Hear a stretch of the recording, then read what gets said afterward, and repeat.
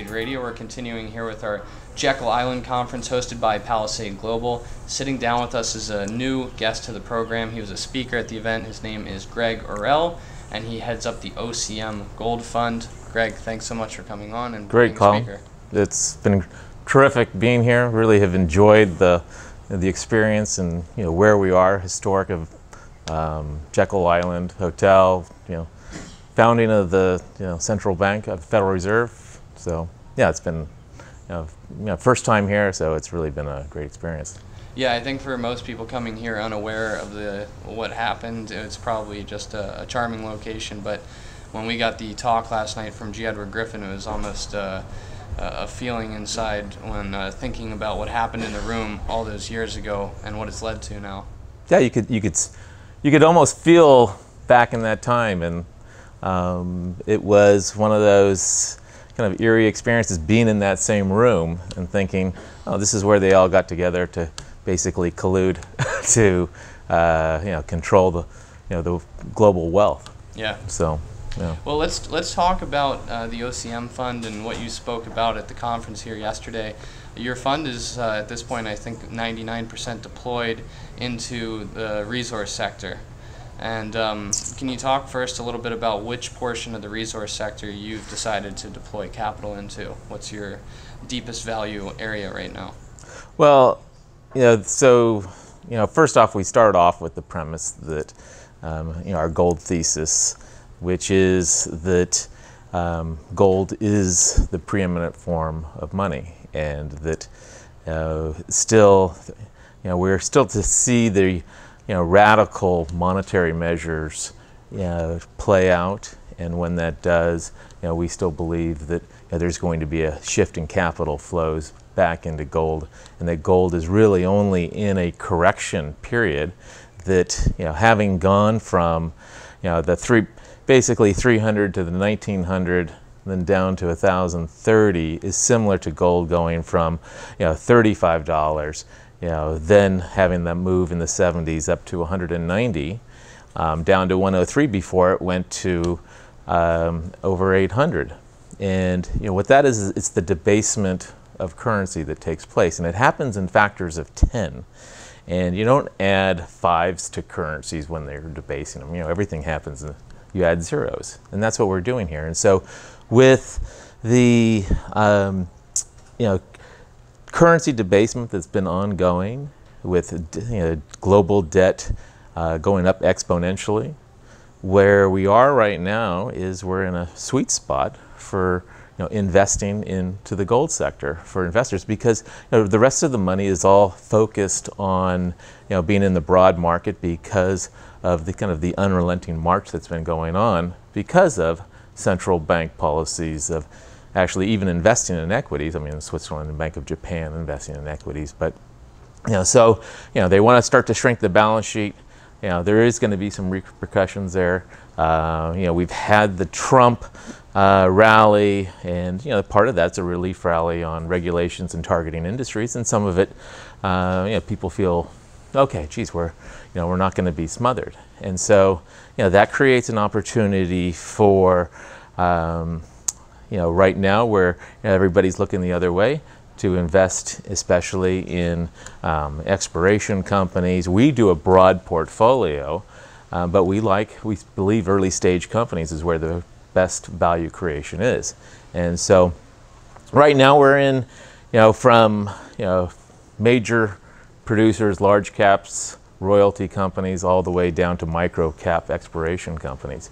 But I think the real sweet spot is junior producers that have a high exploration upside.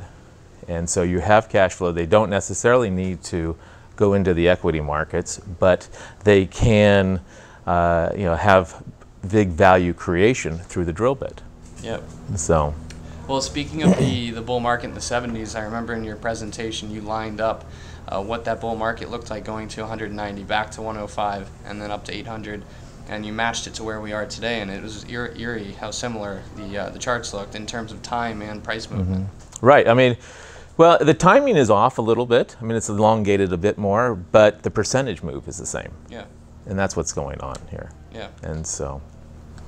So in terms of the fund, I don't know if you're allowed to. Well, I guess all the names are disclosed that you have owned. So. Yeah, we're a public. The OCM Gold Fund is a public mutual fund, yeah. and so all of our holdings get out there, on a quarterly basis. So what are the 2 or 3 biggest holdings that you currently have in the fund? Well, our top 2 positions are positions that we've had for a long time, Randgold and Agnico Eagle, which have appreciated. We've Randgold position for us is up over 1,000%. The Agnico Eagle position is up like 600 or 700%.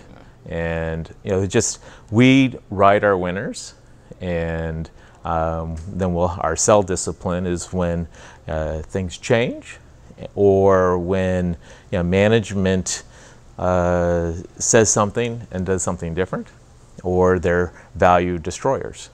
And Mark Bristow has done a terrific job.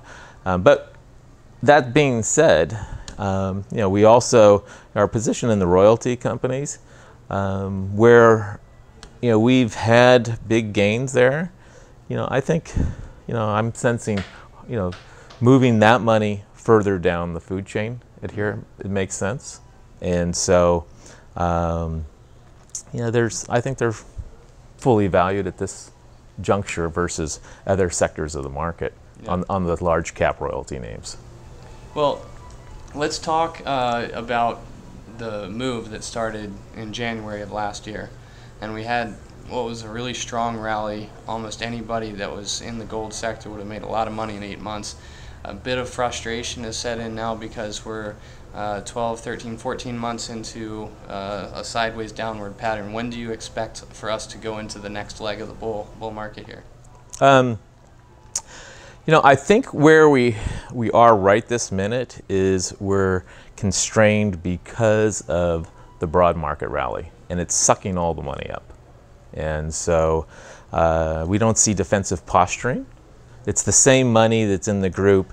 If a stock goes up, you're seeing selling, and maybe it's going into another company that the market is chasing. But it's the pool of capital in the sector is not growing right now, and that's what we need in order to broaden out the move. And that'll happen if there's a couple of things that'll happen. Is that if you start to see the market go down in a meaningful manner, you'll see defensive money, or if there's inflationary expectations that start to increase, and if that happens, then financial assets will come under pressure. As I said before, we're going to see collateral damage at some point from the Federal Reserve's extreme monetary policies. Everybody wants to believe that the central bankers around the world have navigated the 2008 financial crisis successfully to port, but I don't believe that at all. I still say it's playing out.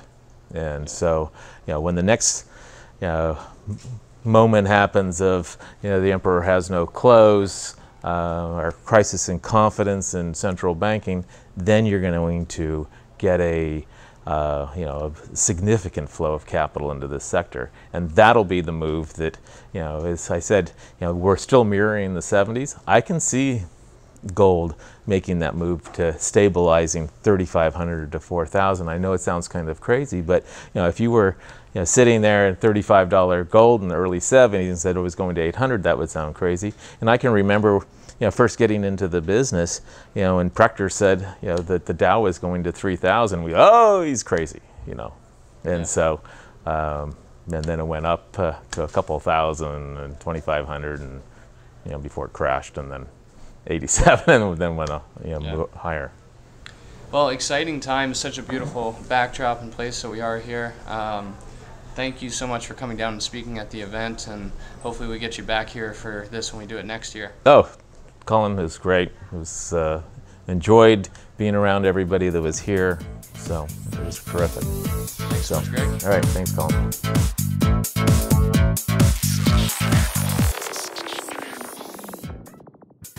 Think you understand the junior mining sector, and you think that the participants in the mining sector, junior mining sector, are good people and kind people, hit the bid. How violent that term could be, it actually could be quite violent. It could be a rip-your-face-off uranium rally. And the world is always going to need raw materials. It's going to need copper and gold and nickel and so forth. Totally destabilized. Hey, Troll, did you hear what's going on in Yemen?